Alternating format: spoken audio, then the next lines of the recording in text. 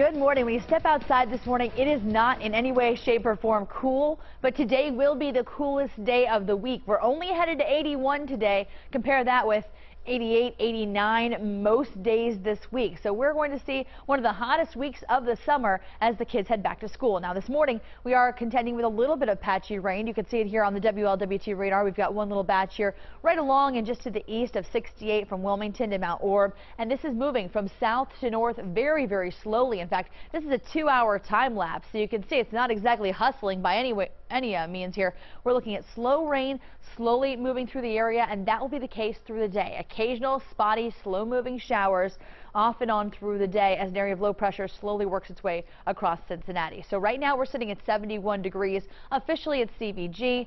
As cool as, say, 68, Mount Orb and Mason. So most places within a degree or two of 70 to start out your morning.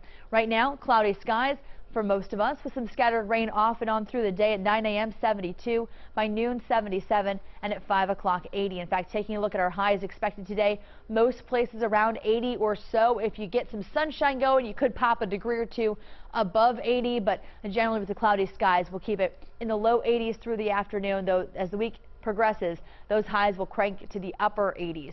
Here's the futurecast.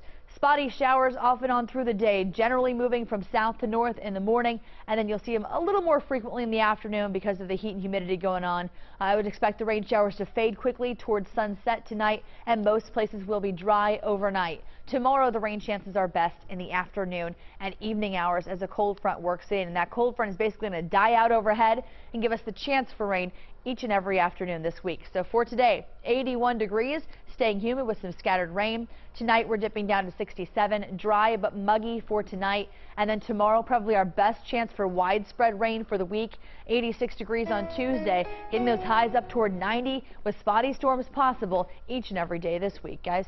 All right, thanks, Randy.